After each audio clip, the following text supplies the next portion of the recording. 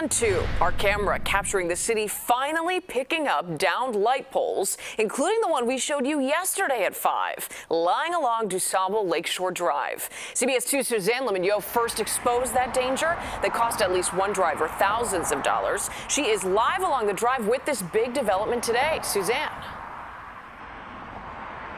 Marie, I'm going to show you something. Take a look right here. This outline that you see right here that I'm walking along, this is about 36 feet long. This is where one of those light poles was yesterday. Now, we saw CDOT crews here around 12:45, and they left with quite a haul.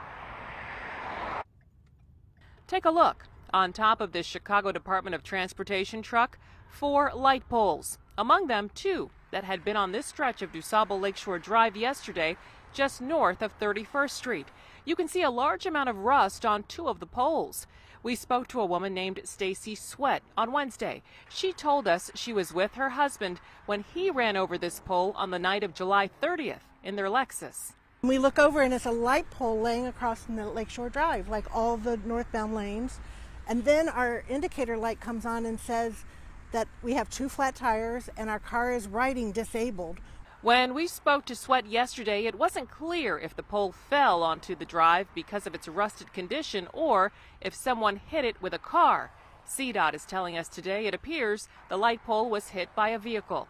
After speaking to Sweat about her experience and receiving a viewer email this morning, we decided to drive from Hollywood to Jeffrey Boulevard, both northbound and southbound on DuSable Lake Shore Drive. We counted nearly 50 missing light poles and at least 5 poles that were on the ground. Many of the missing poles were marked by orange traffic cones. Others were not, making exposed wires visible. An expert that has worked with the 2 investigators extensively about light pole dangers says exposed wiring can pose a problem. If the wires are live, yes, that would definitely be a huge safety concern for the general public. In a statement, CDOT told us they regularly assess the condition of street light poles and wiring to make targeted repairs and replacements.